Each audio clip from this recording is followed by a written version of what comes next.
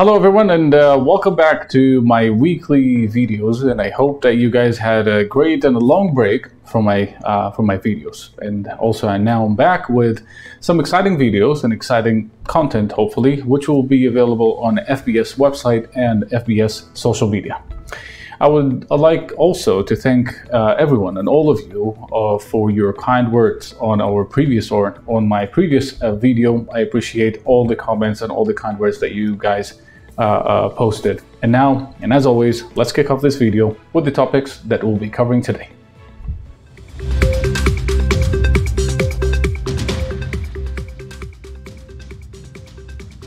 Inflation, energy, and China slowing down are the main drivers of the markets in the coming weeks. What does it mean and what to expect?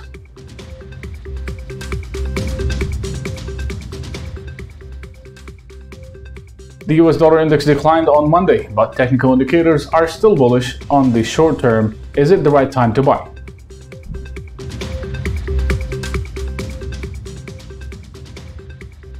The dollar CAD retraced by over 61.8% of its latest rally, holding above the solid support amid rising crude oil. Can we risk some long positions?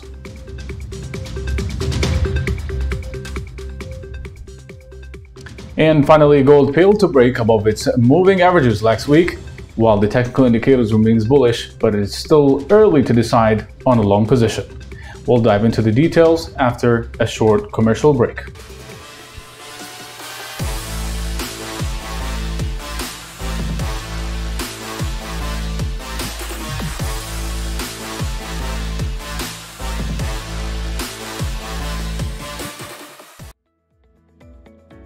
Beginning with the key events that are controlling the markets. For the past few weeks, we've been hearing a lot about inflation, energy crisis, China slowing down, COVID Delta, and so on. And there are a lot of details into these events. However, this is not something bad. And as traders, we need such events and we need such drama and we need some sort of, unfortunately, to call it a crisis, but we need such events in order to get more volatility, and this is what I like. And without volatility, there will be no trades. To start with, for the past few days, market had a wild ride again, including in the US. Despite all the talks of tapering by the Federal Reserve, which may happen in November or December now, according to the latest FOMC meeting minutes last week. But this is also kind of an old news, as we already know since June of this year that the Federal Reserve at some point will likely to start tapering before the end of this year. And since June, markets recovered well, but also traded within a wide range. Yet, the most important factor here is that the market were able to digest such events, and with earnings, we might see further stabilization and a leaning toward further upside, with the possibility of a new all-time high before the Federal Reserve decision, or before the Federal Reserve tapering decision, either in November or in December. However, headwinds from China might be the biggest risk ahead of us, including, of course, growth and the big story that we heard over the past few weeks, which is Evergrande, while default is looming over more property developers, which is likely to see a widespread effect all over the world, if it happens, of course, and it also depending on how bad the situation is, despite the fact that, of course, China is still trying to reassure investors all over the world that things are controllable, it's not going to be out of hand, and this is what we will be watching very carefully over the next few days and over the next few weeks.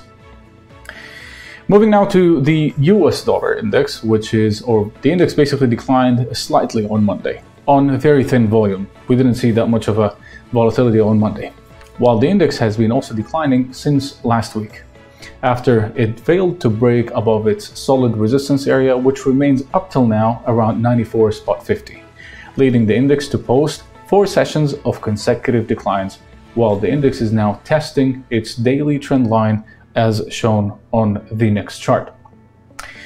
However, and as we can see on the chart, the current declines, at least for the time being, from my point of view, is considered as another short-term retracement to the downside before the upside trend resumes, because the market is most likely to keep on pricing in the tapering decision before it actually happened, either in November or in December. And this is the outlook since June until today.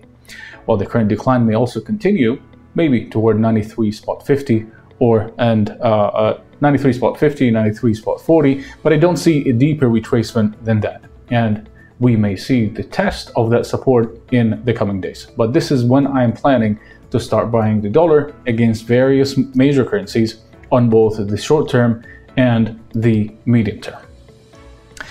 On the upside view, at least for the time being, technical indicators are not that bad, and they remain bullish on the daily chart, but we can say that they just took a little bit of a break, including the RSI indicator, which also pulled back all the way from being overbought all the way down towards the 50, but we're still above the 50. As I said, they are just maybe taking just a break. While the first target that I'll be looking for the time being stands at last week's high, which stands at 94.50, the one that dollar failed to break above it. But if the index managed to retest that again this week, it is more likely to break above that resistance, with the possibility to test or to see the 95 on the chart at some point either this week or next week. Moving north of the United States, let's head to Canada. The Canadian dollar is trading at a very interesting level on the daily chart, at least from my point of view. But this is after declining for over or around 4 weeks in a row. And this is amid, of course, rising crude oil, which is also rising mainly on higher demand from one side and side by side with tight supplies, while OPEC and OPEC Plus failed to reach an agreement to increase the output. The US dollar CAD retraced over 61.8% of its recent rally, or the rally that basically started back in June of this year, all the way up toward August's high, while the 61.8% Fibonacci stands at 1.2367.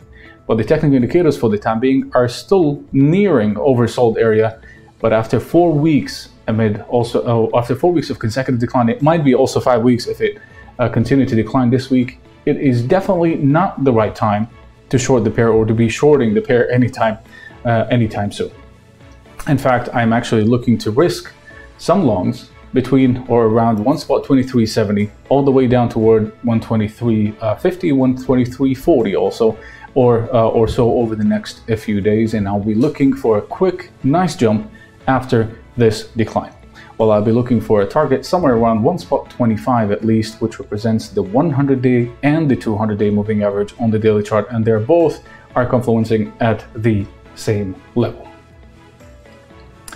Finally, let's talk about my favorite topic, which is gold, which had also another wild ride over the past few weeks until it stabilized finally around $1,750, $1,740 an ounce, as we can see on the chart.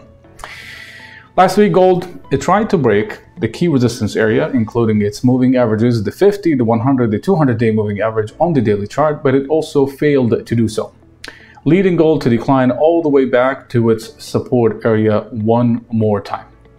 But at the same time, the key support area right now stands between 1,750, 1,740, and this is the area that this is the area that should remain solid for gold to stay within its bullish outlook, at least on the short term.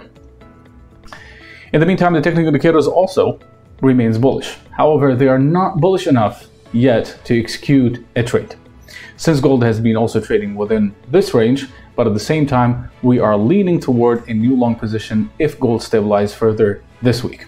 And if so, we will send out a signal not only on the short term, but also on the long term or medium term, just like the one that we were sending over the past few months. Anyway, this is it for this quick weekly video market update. I hope that you guys enjoyed it. Again, also, please stay tuned as we have a new content coming up on our channel, including a daily live session on YouTube. And for also FBS clients, we will have a direct Zoom links or Zoom meetings will be out for FBS clients via email. You can also follow us on our social media sites, Twitter, Facebook, and YouTube to get the latest economic releases, reports, and analysis. I'll see you again next time. Have a good one.